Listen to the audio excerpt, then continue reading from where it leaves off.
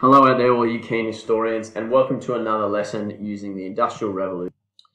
Now, your first task one, is to watch this video here called What Hygiene Was Like During the Industrial Revolution and write down 8 facts from the video in your book. Now, just a couple of notes here, just a couple of topics that kind of sum up living conditions of the working class people during the Industrial Revolution. So these are really the factors that led to these poor living conditions. So the first one is overcrowding.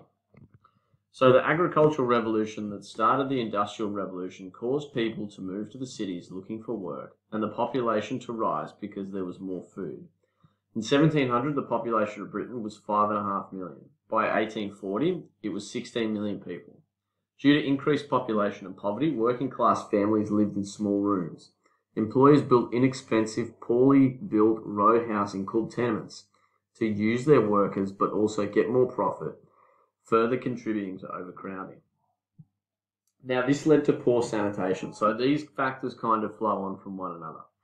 So overcrowding led to poor sanitation. Tenements were constructed using cheap building materials and lacked basic things such as windows and proper light. Most tenements also were built without running water. Because of this, many people are unable to wash or go to the toilet. This extremely poor level of sanitation was made worse by so many people living so close together. Now, this also caused the spread of disease. So poor sanitation and overcrowding led to the spread of disease. Here there's a historical source or a poster telling people to avoid cholera and how they can avoid cholera. Since there was nowhere to go to the toilet, people dumped their waste onto the streets, which didn't have any gutters or sewage infrastructure, so you could just see it on the street constantly. The most common diseases were cholera and typhoid. And lastly, we have pollution. So the amount of people in factories packed closely together created pollution. Rivers were polluted with by the working class through their waste and garbage. And now this included their drinking water as well, which further contributed to disease. The high amount of factories burning coal created extreme air pollution as well. So that's kind of your factors that led to really poor living conditions for working class people during the Industrial Revolution. Now your second task here, you have 15 questions using History Crunch. So if you click on the pop-out like so, it'll bring you to the History Crunch website, and you've got to answer these questions. We're going to answer them now together. So number 1, when did the Industrial Revolution begin? That's a pretty easy one because it's the first sentence. The Industrial Revolution began in Britain in the 1700s. So that's your answer for number 1 because that's the only information it gives you. Why couldn't the workers afford food or rent? So again, I'm going to use my best friend Control F, and I'm going to look for the word afford. So it's in the last sentence here. As well, workers were paid low wages that barely allowed them to afford the cost of living associated with their rent and food. So they were paid such a little amount of money. Number 3, what revolution kick-started the Industrial Revolution? That is down here. So the Industrial Revolution began in Britain in the 18th century due in part to the increase in food production, which we know as the Agricultural Revolution, is your answer for number 3. Number 4, compare the amount of people living on farms in 1750 and 1850. So again, I'm going to use Control F, and I'm going to type in 1750. It's going to bring me to down here. So for example, in 1750, nearly 80% of the population of Britain lived on farms. But by 1850, that number was cut to 50%. So that's your answer there. So in 1750, 80% of people lived on farms, but by 1850, only 50% of people lived on farms. So that's your answer for number 4. Number 5, why did Britain's population grow so much?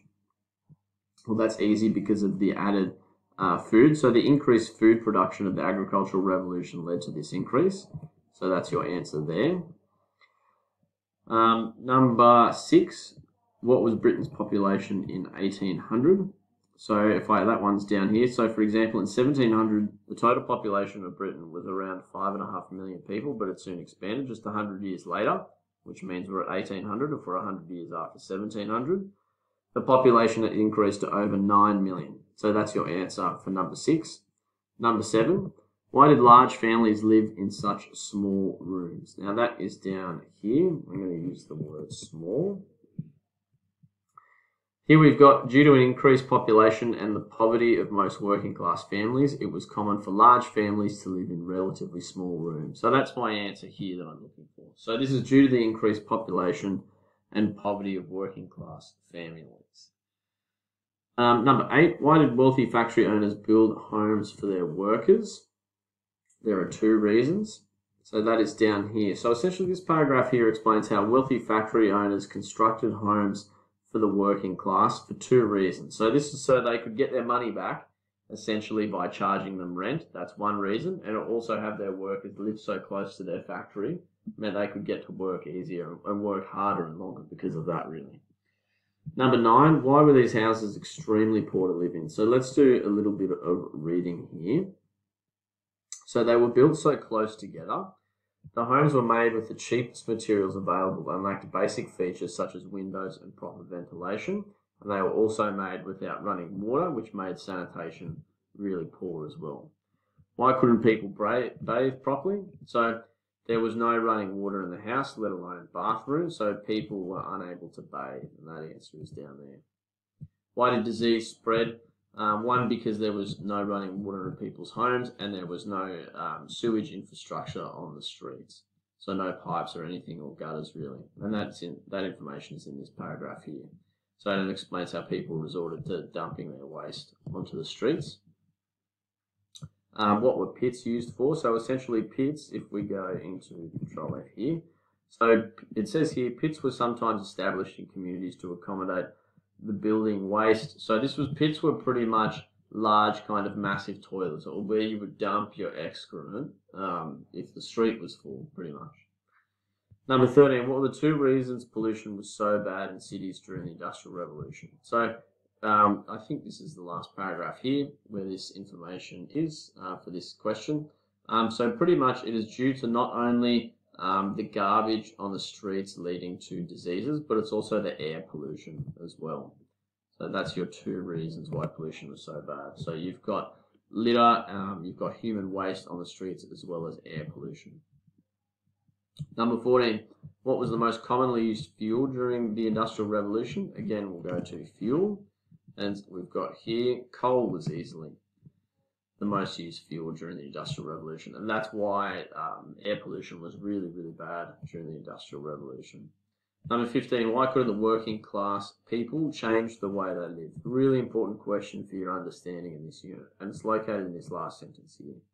So the people had little ability to solve these problems as they were paid so little that they struggled to even afford their current lifestyles. So they were paid such little money they could barely even afford to be some of the poorest peasants in modern society, let alone had the time or the money to access an education to change the way they live. So that's why the working class suffered poor living conditions for so long during the Industrial Revolution.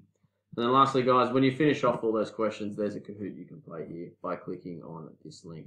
So I hope you enjoyed that lesson on the living conditions of the working class people during the Industrial Revolution. Remember to subscribe if you want to stay updated to any new lessons that I make or any new websites I make like this one. Thank you.